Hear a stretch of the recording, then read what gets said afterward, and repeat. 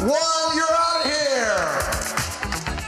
The women are off and racing here. This is scheduled to be a 30-minute timed race, which means that it is not according to a specific number of laps. They will try to keep it at a race that goes only 30 minutes in length. So when they get close to that 30-minute mark, the riders will get a certain number of laps to go indication, meaning that only at that time will they know how many laps altogether that they have to race here today.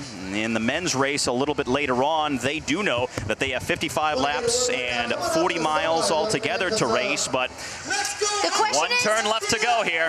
Will Jensen have the kick to come by Leaner, but she's having a hard time even holding Leaner's wheel. I don't think she's got it. There's a gap opening up between these two riders. Leaner is now out of the saddle. She's opened up the sprint, and there will be no response.